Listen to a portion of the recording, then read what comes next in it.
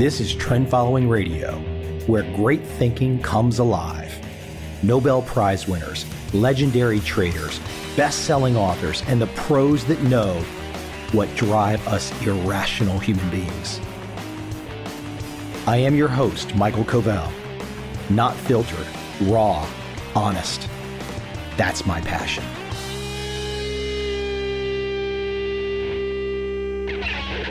My guest today has a topic that I think all of us want to know something about: why we die. Subtitle: The New Science of Aging and the Quest for Immortality. My guest today is Venki Ramakrishnan. He has a Nobel Prize in chemistry under his belt. So he has some wisdom, he has some insights, he has some knowledge about where we go today. Look, there's a lot of issues here. Do we just live for a long time? Or do we want to have a healthy long time? Should we live forever? Many topics in this conversation. And I think, look, there is no doubt we all want to know, why do we age? How do we age? Can we retard the aging process? Can we slow it down? Can we do anything? My guest today has some insights. I hope you enjoy this conversation with Venki Ramakrishnan.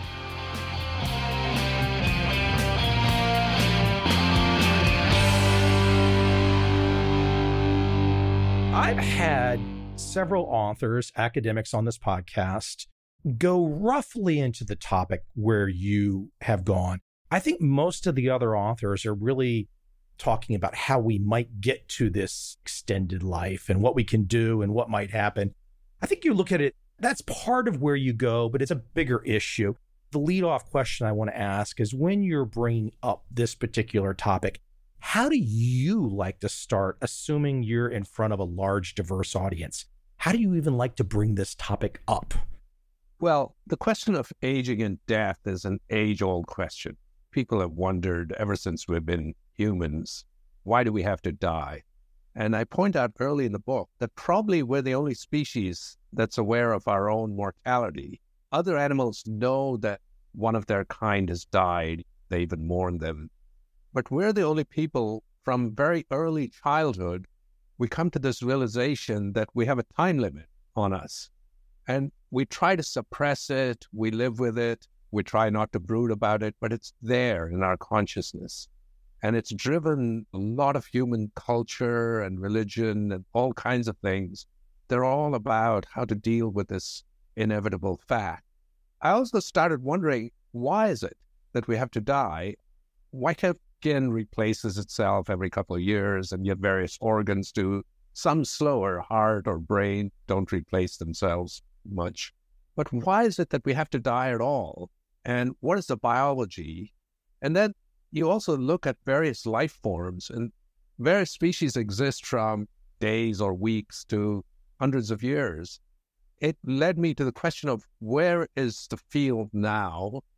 And I can tell you, a lot of people who are in the aging field, they have skin in the game. You know, many of these aging researchers, they're associated with companies or they have a very established position. And I'm a molecular biologist who's very close to the biology of the field. For example, my field of protein synthesis, how the body makes proteins using our genetic information, that's very, very closely related to many of the processes of aging. I thought somebody like me could take a hard look at what is going on, especially in the view of the fact that the technology of biology is changing dramatically. The things we're able to do now, it is frankly quite amazing. We're at a crossroads. We might be able to make progress on slowing down this process. Some people think you could even maybe put it off indefinitely. I'm not one of those, at least not in the near future. So I thought it'd be a good time to take a hard look at the field, trying to be free of the hype, what I call excessive enthusiasm. Let me keep you at the one thing you said there for a moment. You mentioned that us humans, Homo sapiens, having this knowledge that we have a time limit. I'll share with you that I'm in my 50s, and I had a great-grandmother get to 101. I had a grandmother get to 100. I had another grandmother get to 94. And I don't know if this is rational, but I just keep assuming that I have the chance to get to these ripe old ages.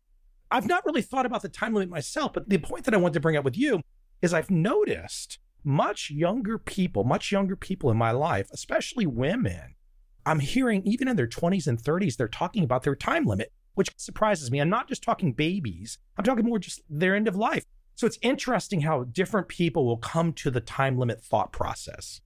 Oh, absolutely. I think also I've cited a paper which shows that we have evolved to think of death as something that happens to other people. We tend not to think of it as something that's going to happen to ourselves. We know that deep down, but in our daily life, you don't wake up in the morning thinking, oh, I'm 35, my grandmother lived to 100, so I've got 65 years left. You don't think that way. You think, I'm going to get up, I'm going to go to the gym, I'm going to do this project. We don't live our lives thinking about death unless we're very, very close to it. Then things change. We do have this built-in survival mechanism to effectively deny death. But the idea of it happening to someone else, is that a built-in stress reduction type thing? If you're not thinking about it all the time, won't there be lower levels of cortisol? Won't we be living a better life both mentally and physically if we're not constantly thinking about it? Absolutely. It does no good to brood about it. You have your life to live. If you spend all your time thinking about death, you're not going to live very much. I think it's probably a mechanism that has evolved. I don't know if people know what the underlying physiology is, but I found this one interesting report from psychologists who suggested that it is something that we've learned to suppress. And if we think about it, we think of it as more like happening to other people. That's just one report. But the reality is we just don't spend our lives brooding about it, even though we have it in our subconscious. We're aware of it. We become aware of it probably between 5 and 10 years old. Children learn that their parents are going to die. Everybody they know is going to die. They themselves are going to die. So I think that realization sinks in, and then it becomes just part of our subconscious. You go back in time, and I would love for you to share perhaps your favorite anecdote or favorite story in terms of historical, but I can think of assorted research coming out these days. You bring up the Egyptian situation with King Tut. I can think of, I was just watching something today about the first Chinese emperor, and they're still trying to excavate his tomb. And I see these reports coming out of South America where they just found the other day a group of children that had been sacrificed. So the idea of death and dealing with death and perhaps trying to cheat death, this has been in the human condition for a very long time. Is there one particular historical anecdote or story that you like to share that really resonates with you? Well, the story that not just I, but almost everybody who has dealt with this topic shares is Qin, the emperor of China, who was so obsessed about dying that he would send emissaries to look for elixirs that would stave off death. And he would take all kinds of potions, which probably killed him off. People think that some of them were toxic and contained things like mercury. And then he also constructed this very elaborate tomb with this terracotta army. So he was hedging his bets in all ways. He was taking potions. He was sending emissaries to look for elixirs. Some of them never came back because they thought if they came back without a magic potion, he would probably have them executed. And he died, I think, in his 40s, early 40s. Maybe for his time, that wasn't so young, but he was an emperor. Perhaps he could have lived longer if he hadn't been so obsessed and taken all these weird potions. But I think that's a real lesson. Here's this guy who was on top of the world. He had basically conquered all his enemies, unified China, and yet he couldn't let go of this obsession with death. It's built into us. I guess it still strikes me as to the way that different people will look at it. I'd be amiss if I didn't do the deep dive, though, with you, because given your background, your experience, your education, why don't I let you take the floor and really start to explain why we die? The simple way that I take it from your work is it's when all the parts that seem to be working in unison, all those human parts, so to speak, are working in unison, and then they stop working in unison. And essentially death is at that moment. Why don't I let you explain wider here? First of all, people need to define what death is. When you die, most of the cells in your body are still alive. So what do we mean by saying you died? You're exactly right. It's when all the component parts don't work as a unified whole. That's when you say, I'm no longer working as an individual. Yes, my heart might still work and could be given as an organ donation to somebody else, same for various organs. And all the bacteria in my gut, there are more of them than there are of my cells. Those are still alive. What is it that dies? Ultimately, most countries define death as brain death, which is that the brain stops functioning. And the brain stops functioning because if the rest of the body stops functioning, let's say your heart stops functioning, then it doesn't get enough oxygen and nutrients to keep the neurons alive. Brain death is how we define death. Now, the question of why we die, biologists don't like the term why because it implies there's some underlying motivation or something. A biologist would say the reason we die is because we've evolved that way. And if we unpack that, then what it's saying is evolution doesn't care whether we live very long. It only cares that we live long enough to reproduce and make sure that our offspring survive so that our genes live on. What happens after that is almost irrelevant. There's no selective pressure for living long after you've had your offspring and raised them. This also explains why different species live different times. For example, if you're a species that is very subject to predators, there's no point in evolving to live very long because long before that, you'll be eaten by a predator. Your best bet is to mature very early, have lots of offspring early before you get killed off or die of starvation or something. There's almost this weird relationship between body size and lifespan, especially in mammals. The larger you are, on average, there are exceptions, and the exceptions are really quite interesting. But the larger you are, typically the longer you live. For example, whales or elephants live a long time. We're actually a bit of an outlier. We live much longer than our body mass would indicate. And that suggests that we've actually figured out how to increase our lifespan by improving health. That's the why about the evolution. The how we die has to do with what goes on inside our bodies that results in this process of aging, which precedes death. You can think of death as the result of aging. When aging reaches a certain point where things break down, that's when you can think of as death. I quote the famous line in my book from a Hemingway novel, which says, somebody's asked, how did you go bankrupt? And he said, 2 ways. First, gradually, then suddenly. So the gradually is the aging part. The suddenly is when you reach a crisis and things stop working. That how has really the heart of the scientific chapters in the book. The middle section of the book is really all about what happens in terms of molecular biology. If we think of what is it that's controlling all the information in our cells and orchestrating things, one way to look at it is that DNA contains all our genes. It's the expression of these genes which make whole orchestra of proteins that have to work together. That's what's important. So if you damage DNA, then you make either defective products or you destroy the coordination in some way. So DNA damage, many people think, is a deep underlying cause. And there are lots of reasons for DNA damage. Our DNA is getting damaged all the time. And we've built in repair mechanisms to repair that DNA. Then you get to the thing that DNA codes for, which is this whole ensemble of proteins that makes a cell work. If those proteins become defective, they no longer work together. And in the worst case, they even, instead of just becoming non-functional, they even develop a bad function. For example, they can clump together and form aggregates. And these are thought to be involved, for example, in dementia like Alzheimer's, where aberrant proteins come together to form tangles in our neurons. That's the next level. And you can think of changes to our DNA over time. So DNA gets modified using tags.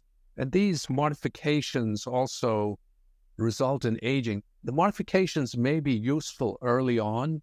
They serve a purpose in helping cells differentiate into different types and control expression of genes. But later on, they cause problems, and they're thought to be markers of aging. Another thing is, our DNA is essentially a long linear polymer. We have 23 chromosomes, 23 pairs. What happens is that each time that DNA is copied, there's a problem at the ends, and the ends are called telomeres. And this telomere shortening is also thought to lead to aging of cells.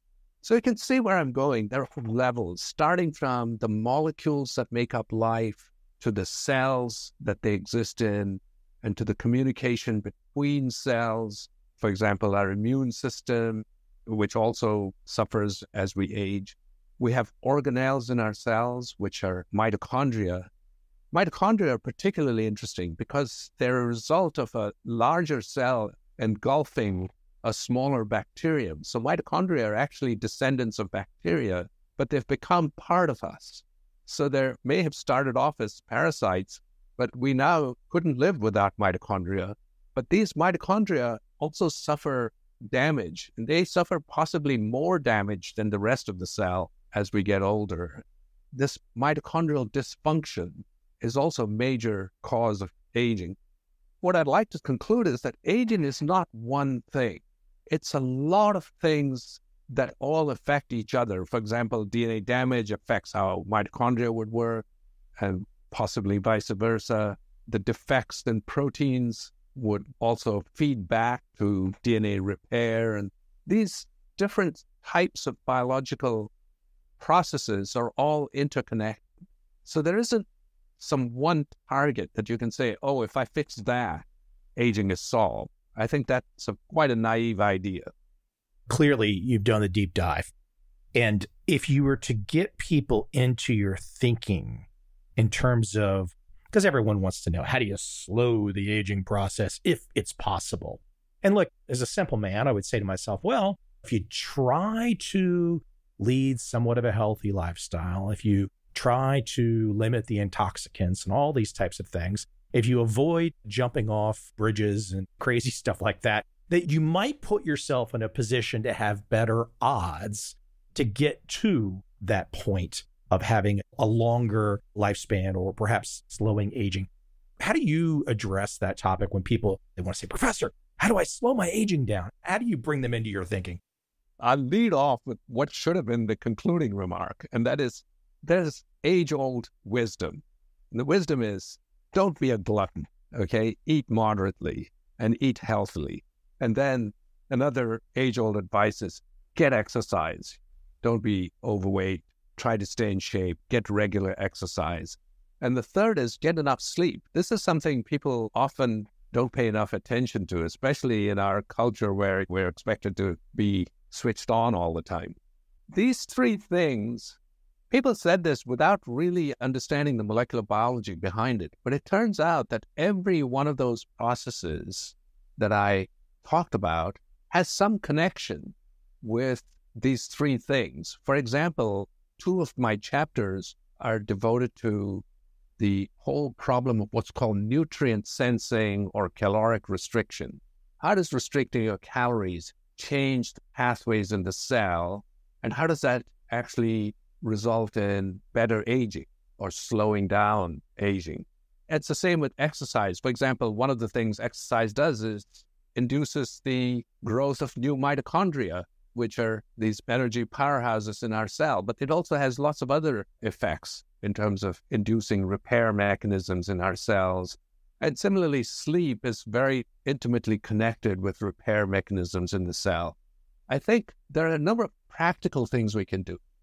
Now, what the industry wants is 2 things. One is, we've known that gluttony is a bad thing, but it hasn't stopped us from indulging and overeating.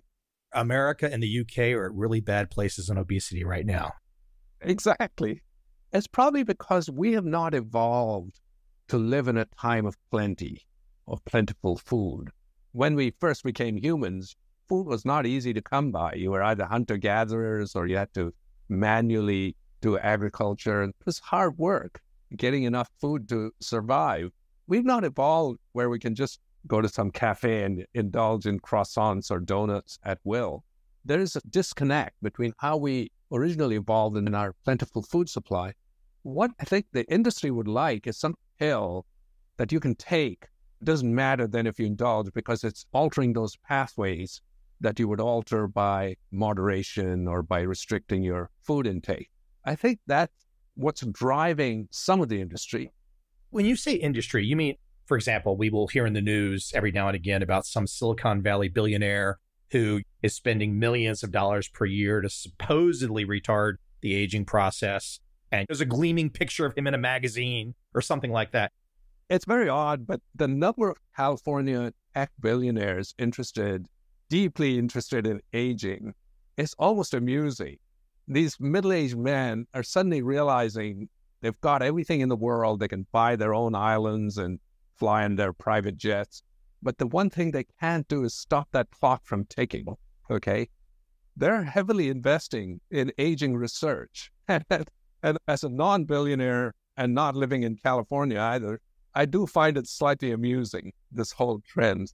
Why don't we keep it at that? Why don't we keep it at numbers for a second? This actually goes back to a question I wanted to ask earlier, because I know you've looked at the data. But in terms of lifespan, how can we imagine human lifespan over the centuries? Have we been at the max lifespan for a long time, at least the max as we know it? And perhaps men would often die because of wars and disease. And okay, there's less of that today. So perhaps we can say lifespan has increased. But has lifespan really increased? Where have we been across the spectrum going back in time? You have to distinguish between maximum lifespan and average lifespan. So average lifespan, no question, it's doubled in the last 100 years or so, or maybe 150 years. It's largely due to the first big increases came from reducing infant mortality. If you removed infectious diseases, or not removed, but minimized the risk of infectious diseases, improved sanitation, vaccination, all of those things allowed you to get through childhood without dying, those dangerous years when you're just born and when you're vulnerable. More recently, we've made tremendous strides in, for example, treatment of heart disease, treatment of diabetes, cancer. So we've also pushed things at the other end. The result is we've more than doubled our average lifespan, but maximum lifespan is a different thing. About 120, would that be roughly? 120 is the guess that most people have. The record holder, there are lots of spurious records, but the best confirmed record is this French woman, Jeanne Calment, who lived to be 122. And nobody else has actually broken 120. That is, nobody whose records we're sure of has broken 120.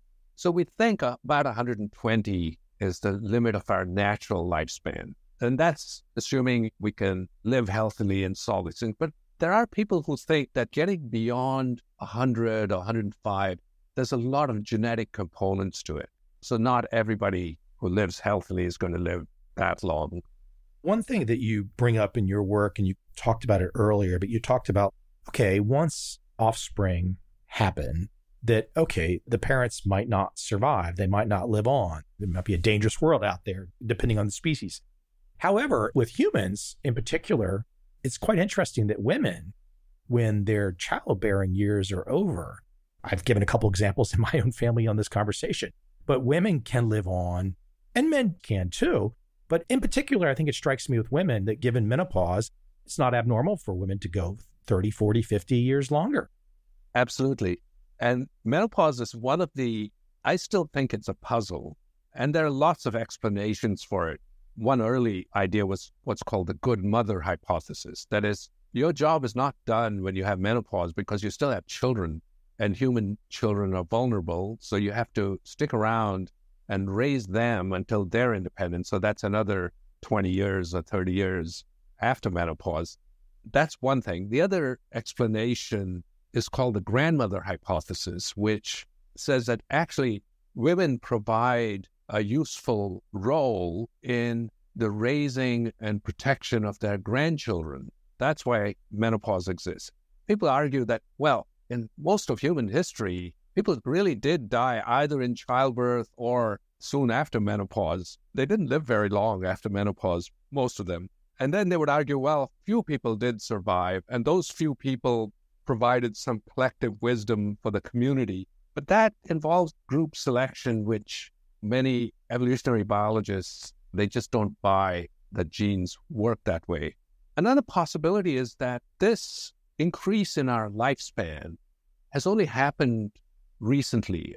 Women may have evolved to have a certain number of eggs which lasted a certain amount of time, and we haven't had time to adapt to this increased lifespan. But ultimately, I think it's still a question that people debate about. Why do women live so much longer after menopause? Or why does menopause happen early, whichever way you want to look? If you had to look to any other species, other animals, and for us, Homo sapiens, and it could be not as complex an organism, but if you had to look to other species where we could really take some insights and perhaps even, look, you've talked about exercise, diet, sleep, but other species that we might learn from, where did your research take you in terms of that direction?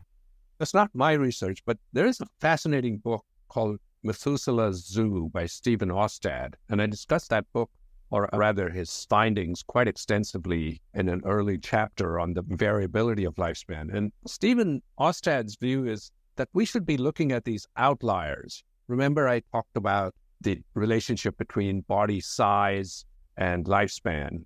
If you plot that along a line, you can look for outliers, which are way off that line. And we're off that line, actually. But there are others that are off that line. And one of them is a bat. Bats live much longer than species that can't fly. And that makes sense because they can more easily avoid predators if you can fly than if you're, say, a terrestrially bound rodent. He suggests that we look for these. Now, some of these are a bird, the Major Mitchell's cockatoo, which lives 80 years or something, exceptionally long for a small bird to live that long. There are whales that live 200 years. There's a shark that lives 300 years. Now, some of these, this shark has very, very low metabolism. So the other thing is the faster your metabolism, the more likely you're going to die soon. There's an inverse relationship between metabolism and lifespan. If you have a very fast metabolism, you're effectively accumulating all the processes of aging at a faster rate, so you tend to die earlier. We could look at those species. Ultimately, though, my feeling is that we have to look at our species and our own biology. We can learn from other mammals because many of the processes are universal, but it's their rates and their relative proportions that are different in different species. We can learn from those species, but we ultimately have to think about our own biology and figure out what we could do. For example, two things: live more healthily for a longer fraction of our lives, which I have some doubts about because every time we increase our health, we also increase lifespan. Towards the end, we're not doing so well. But that's one of the goals of the aging research community, is to have a long health span, which is a very large fraction of our life healthy and just a short fraction when we deteriorate before dying. That's one aspect. And the other aspect is, can we break this 120-year barrier, possibly by reversing some of the changes that happen with aging? And there are some indications we can do that. What's the deviation from, in your book, you talk about crackpots, profits, and stuff like that. And I'm not saying the Silicon Valley billionaires are that. Maybe some are.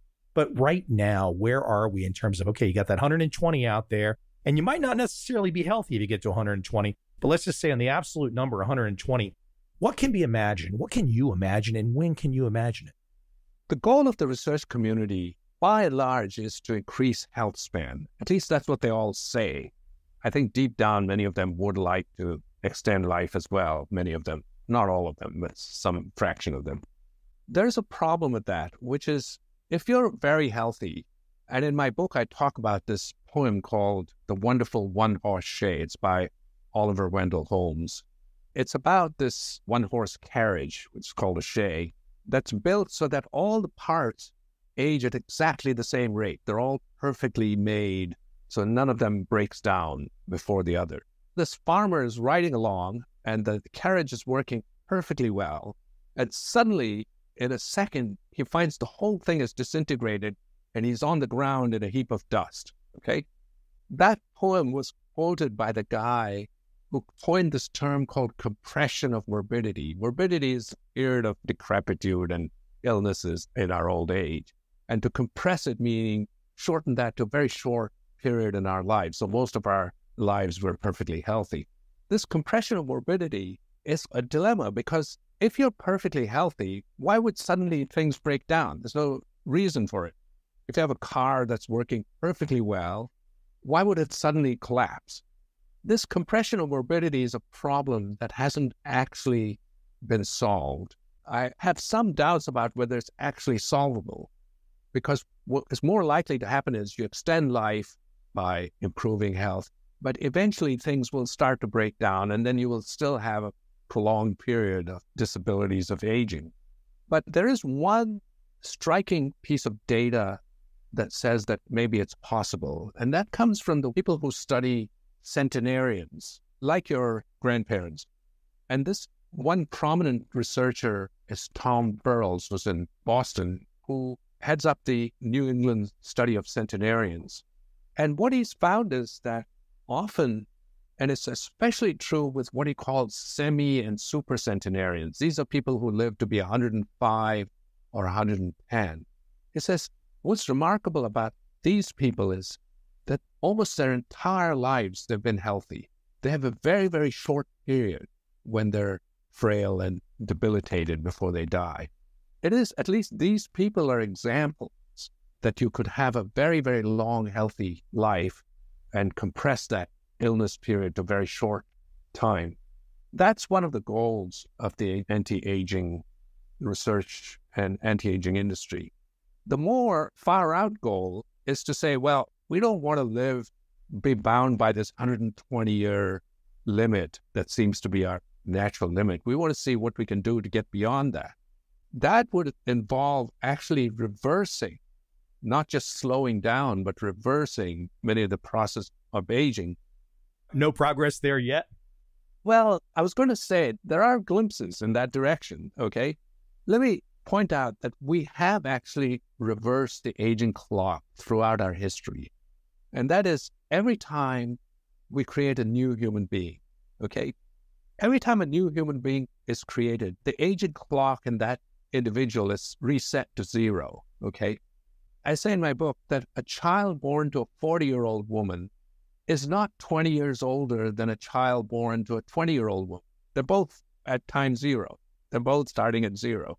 We have figured out, at least in our own biology, how you could reset the clock. And cloning of animals, the first mammal to be cloned was Dolly the sheep, who was very sick and died at about half the life expectancy of a sheep. People said, oh, this is because this was a cloned animal and you took an aged skin cell and then made it grow into a whole new sheep. So it started off old. But actually, there were lots of other sheep cloned by the same outfit at the same time. They all had D names, like, I forget them, Deborah and Daisy. Those animals lived completely normal lifespans, okay? Even though they started from a completely adult cell, which would have aged as it went from a baby sheep to an adult, they could somehow reverse it to produce a new animal. That was the first indication that you could perhaps reset this. And people think a lot of it has to do with wiping out these tags on our DNA that we accumulate as we get older. A scientist in Japan, Yamanaka, who won the Nobel Prize for his work, along with John Gurdon, who did the first cloning experiment, he discovered that if you treated cells with these 4 factors, then the cell would go back in its development almost to the point where it had become like a fertilized egg. In other words, it's a cell that is called pluripotent, which means it could give rise to any tissue. Our original fertilized egg eventually develops into all of the different cells in our body, our skin, our bones, our blood cells, our brain cells. But as they specialize, they lose that ability. But what Yamanaka showed was that you could actually get these cells to go back to being what are called pluripotent stem cells, which could then be used to produce any other kind of cell. Then there are problems with these Yamanaka factors. For example, 3 of the factors are what are called oncogenes. They're involved in turning cells into cancerous cells. And the early experiments with them produced a lot of tumors called teratomas. It's not clear how safe this is, but people have tried to transiently give these Yamanaka factors to mice. That is, they switch them on for a little bit and then figure out how to switch them off. And that has ended up somehow these mice appear rejuvenated. It has apparently reversed many of the symptoms of aging. This is called cellular reprogramming. There's a huge amount of interest in cellular reprogramming in terms of aging. Now, having said all that, it's very exciting fundamental research, but I think it's a long way before we can establish how to use it in humans and whether it's going to be safe and what the long-term consequences will be. But I feel that biology is advancing at such a rapid pace that it would be foolish of me to say, this is never possible. This is never going to be done. I just think it's complicated. We have no idea exactly how to go about it now, but that's not to say that it won't happen at some point in the future. You do go into the philosophical question of, should we live forever? Now, I'm sure myself, like anyone listening to this conversation, listening to you, I'm saying to myself, okay, he makes some great points about being healthy. I mean, no one wants to get to 120 if they've spent the last 40 years in bed. So if I can be healthy, then I'm asking you philosophically, if I can be healthy, why would I not want to live forever? What are some of the reasons? Give me some of your thinking. If you ask an individual that, nobody's going to want to die. We're programmed to want to live. That's just part of our biological makeup. Nobody voluntarily wants to die. My sister is a physician. She's an infectious disease specialist. And she was often called in for really horrible, complicated infections. For example, somebody had AIDS, but it had gone into their brain and they had all sorts of other bacterial infections going along with it. She said, it's striking. If you ask many of these people, do you want us to keep trying things, or shall we just stop and give you some palliatives? Many of them would still say, no, I want you to keep trying, even though they know they might only prolong their lives for a month or days even. If you ask individuals, then I don't think that's going to result in any different answer. Most of us want to live. The question is whether it's good for us as a society. There, the answer is not so clear. I think, for example, that a society where people just keep living forever is going to have a bunch of problems. Either you'll have overpopulation, which if we keep having children at the same rate, or we have to slow down our rate of reproducing to match our lifespan. So in other words, we still have to have only 1 or 2 kids. If we live for 200 years, we still have to have only 1 or 2 kids during our lifespan, so enough for replacement. And that means that we'll have a stagnant society. We'll have the same people living on forever. And people say, oh yeah, but I would have multiple careers and I would do different things. For the first 50 years, I would do one thing. For the next 50 years, if I was a scientist. They might just watch TV for the next 1,000 years. The problem is our creativity, etc., also depends on novelty. When we first grow up, as we're growing up, everything is new to us. And we view the world with new eyes and with open-mindedness. Most of us are very creative when we're young. I hate to say it because I'm 71, but that's just the reality.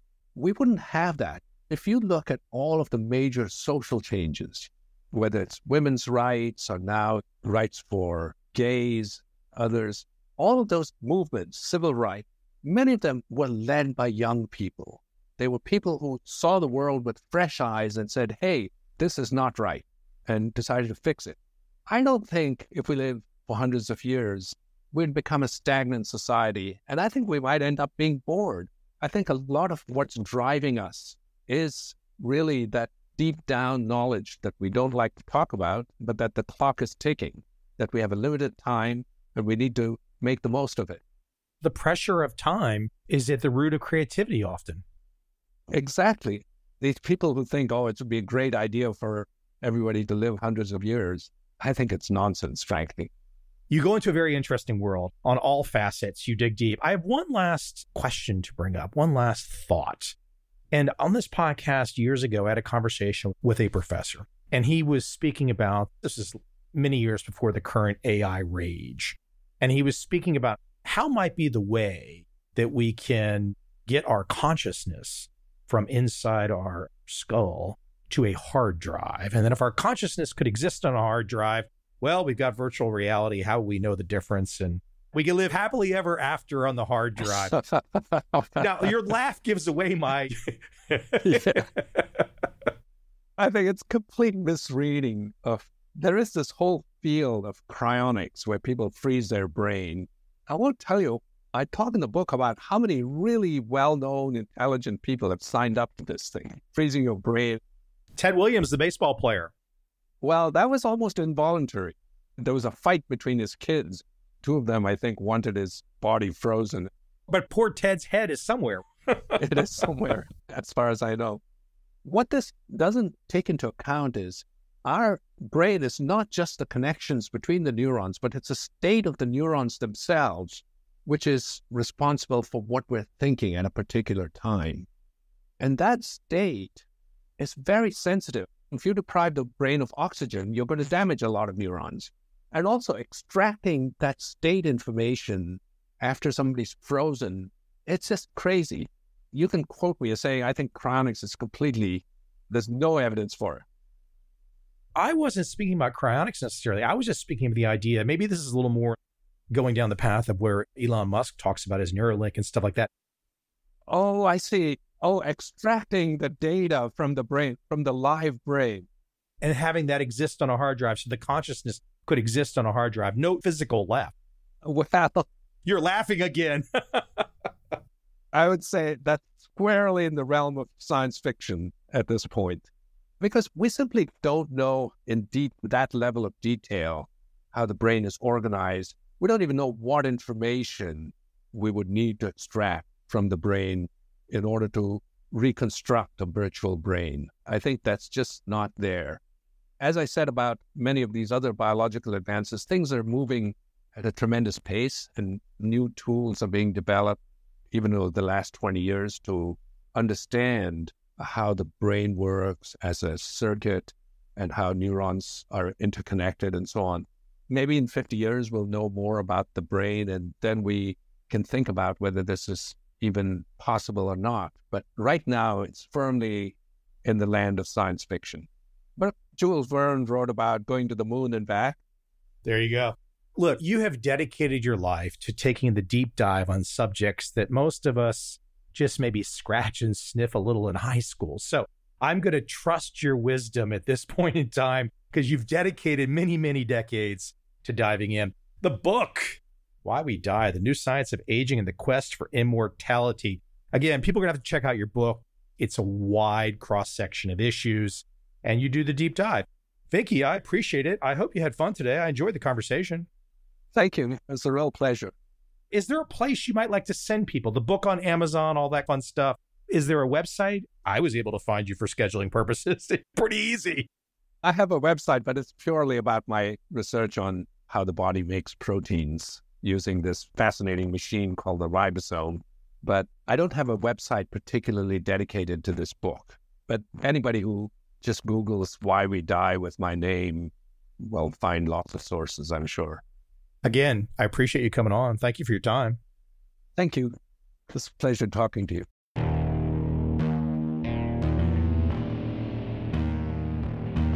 I see a time when those awake will understand how to make money in up, down, and surprise markets. Whether new trader or experienced, college student or financial advisor, protecting against a crash or just trying to make a lot of money, Trend Following offers everyone an answer in uncertain times. To get started immediately, send me an email, michael@covel.com. I will send you the right trend following steps to take along with my free video. But if you want to buy and hold, trust the government and trust Wall Street, this is absolutely not for you.